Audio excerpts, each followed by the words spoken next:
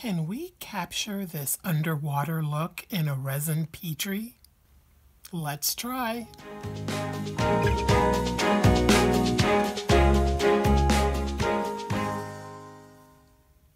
Hi everyone, it's Miriam with a Y. Some Petris end up reminding me a little of underwater worlds. I've gotten to know what certain alcohol inks will do in resin and what different resins can do at varying thicknesses. So I'd like to purposely aim for an underwater world this time. I'd like some 3D coral or jellyfish-like shapes that bump out in the Petri like I got in this one. And I'd also like some anemone-like flowing tendrils. Oh, and I'd like a lot of color. So, can we do it? Dream big, I say. Let's give it a try. To get the soft tendril effect, I'm going to use Kielty ink in ClearCast 7050 that I've made more runny or less thick by warming in advance. By the way, there's a 20% off coupon code and link for the resin in the description box, and it's good for anything at the epoxy resin store. Now, about warming the resin. Personally, I just warm part A because part B is usually thin enough. Once it's mixed and poured, I let the resin sit for a couple of minutes to allow any bubbles to gather in the middle of the mold, and then I can run my torch very quickly to pop them. And I also make sure not to let the torch heat the resin along the edge of the mold, so it doesn't have a chance to bond to the mold. And now I'm ready for my inks. I'm starting out with some blue, followed by yellow, forest green, more blue, violet, a tad more green, and now I'm covering the surface with the PIñATA white, or Blanco. And then I let the white do its thing.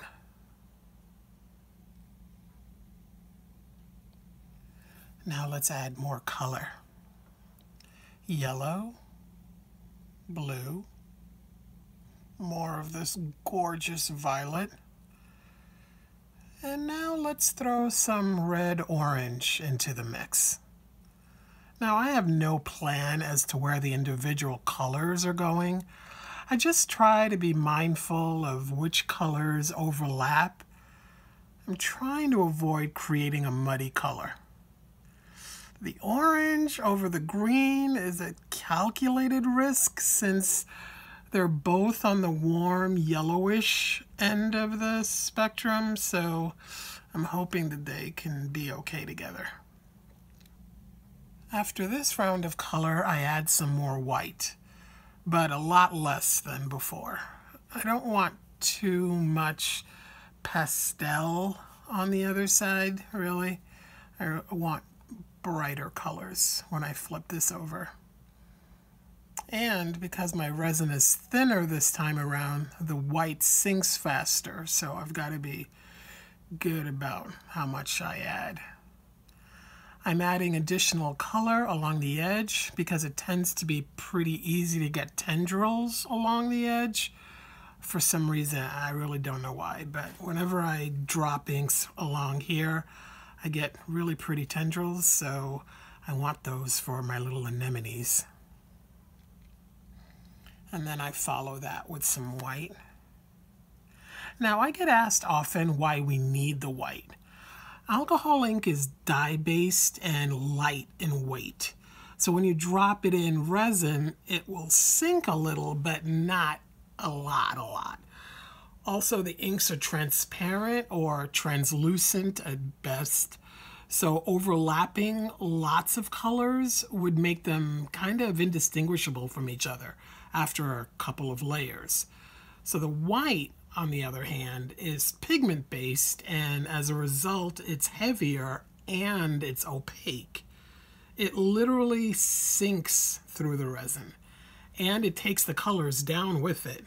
And if your resin is thinner, you also run the risk of the white pushing all the way through to the bottom, and possibly in ways you don't want, which I'm thinking I may have done a little here, crossing my fingers.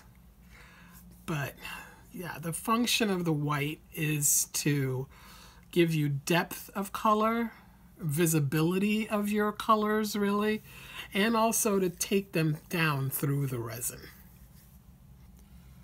Okay, with all my color and white down, I start adding dimension to this piece by pouring in that extra resin that I'd reserved for this step. I'm dropping it in from about 8 inches above right now. And I'm aiming to make clear puddles that will hopefully force their way down just enough to make like 3D blobs on the other side. Since the goal is something that looks organic, I'm not being really symmetrical about where I place these blobs, the size, or their shape for that matter. As the resin gets thicker, I have to spiral in the resin more to see what that gives us, like what these little spirals will end up looking like. I finish off the rest of the resin by making very thin worm-like lines all over the surface, because I think that'll add interest. And I spiral in a few more puddles. Pouring in resin sometimes creates bubbles, so you see me running the heat gun over the piece to pop any that I can see. And then this is what we have before I put this to bed for 24 hours. Alrighty, it's been a day and I have tested this. It seems pretty hard and I'm not feeling any gummy spots, but you know, I put gloves on just in case. Now the texture on the top is pretty wrinkly looking in the middle. I see that a lot in Petris. Not always, but often. So if I plan to have this side show too, I can always just add a very thin top coat and you'll never know these wrinkles were there. Yeah. Okay, let's see what we got. Did we get our undersea world?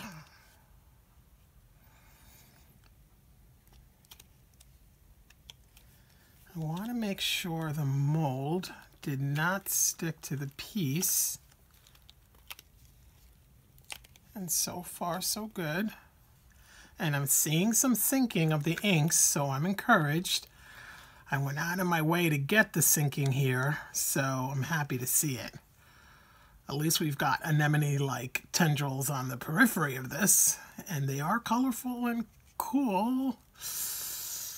And now, here we go. Oh, that is awesome. I just love these things. Oh my gosh, look at this.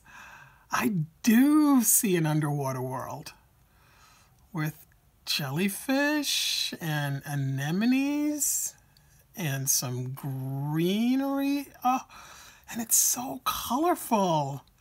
The colors are vibrant and distinct, and the edge is just super interesting. I love that we can see into the world and even see the 3D jellies and coral. See there?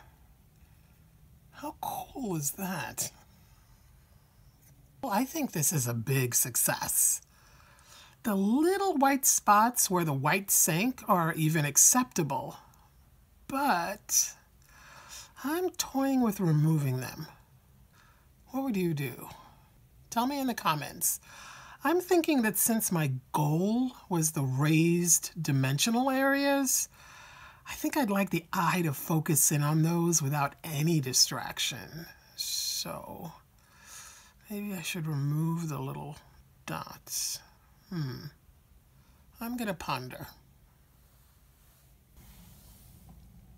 I decided to remove the light spots, and I'm using my Dremel to do it quickly. For a step-by-step tutorial on how to do this with or without a Dremel, see the video linked up at the top of the screen for you now, and also listed in the description box below. When doing this with a Dremel, please remember to protect your lungs and wear a dust mask.